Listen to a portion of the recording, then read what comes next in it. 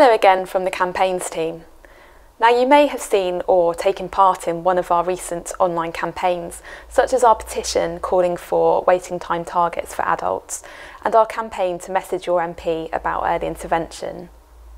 But what is it that we're asking the government and decision makers to do, and why is this important in the treatment of eating disorders?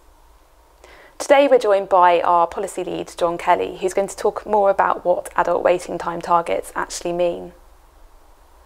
So John, first of all, why do we want to see waiting time targets introduced in England? It's very important that people with eating disorders can receive a specialist assessment and start treatment quickly. And this makes it much more likely that treatment will be effective for them.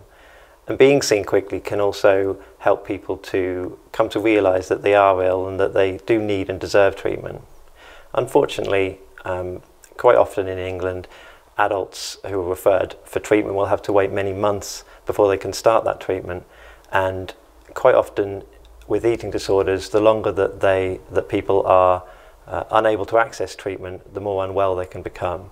And also, in some cases, they can start to lose hope of recovery. Are waiting time targets new for eating disorders? Well, in 2016, waiting time targets were introduced for children and young people in England with an aim that by 2020, all children and young people who are assessed as in urgent need will begin treatment within 1 week from referral and within 4 weeks for all other cases. Currently, there are no mandatory waiting time targets in place for adults with an eating disorder in England. Is it just the length of time that people have to wait that we're concerned about? No, it's not just that we're looking at and we're concerned about. The plan that NHS England is now implementing for children and young people in England provides a good template for what we'd like to see for adults in England now. Which is really important was that as well as introducing waiting times targets, at the same time they also set clear guidance that all children and young people with an eating disorder should be able to access treatment, and not just those that are severely ill. They also specify that treatment must be evidence-based. And another important point is that they set minimum staffing levels for the new services to ensure that they were able to offer and provide the treatment that these young people need. Why are we focusing on this now? We have a really important opportunity now to persuade the government and the NHS in England to extend the good work that they've been doing for children and young people to apply to adults as well. And the government has promised that that by April 2019 they will create a care pathway for adult eating disorder services. A care pathway means that they will decide on a standard process to be followed in the treatment of adults with eating disorders.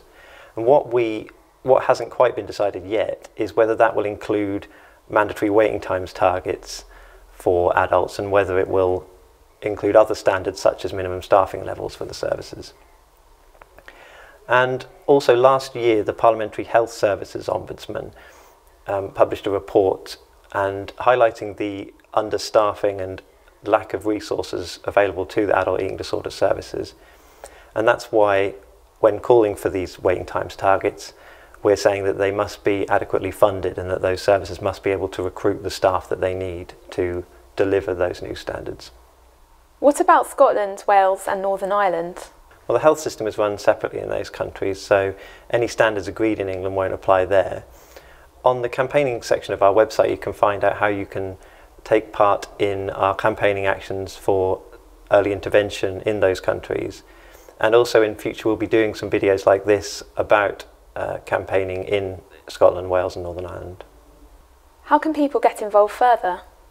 Well, firstly, if they haven't already, what we would like them to do is to go onto the campaign section of our website and to sign our petition and look at some of the resources about making contact with their MP. And also, we like to do some research on this topic.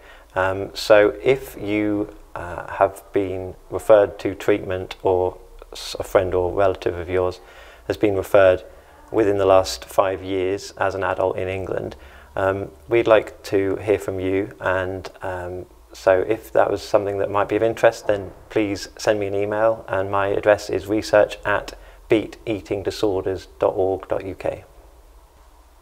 Thanks for watching. We hope you found this video both informative and helpful. Over the next few months, we'll be filming a series of similar videos to share with you which talk more about our other key policy areas.